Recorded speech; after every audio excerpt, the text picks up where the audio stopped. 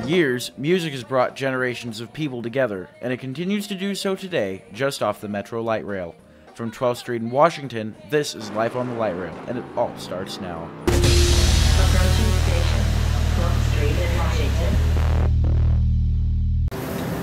Just across the street from the 12th Street in Washington station is Bobby C's, a restaurant heavily influenced by music. People want to hear that music that brings back that good feeling. Their weekly open mic nights allow customers to express their talents with a live band. Brooklyn Frazier has been performing there for half a decade. And I come down here, it brings me back to my roots. Frazier, who's been singing most of his life, says he holds a special place in his heart for Motown music. Motown music came out of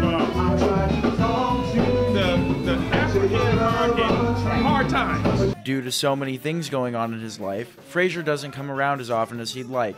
But when he does, he says the atmosphere is kicking. See, the people here love music. They are avid music lovers. And if you try to sing, they're going to support you 100%. For the State Press, this is Dylan Abrams.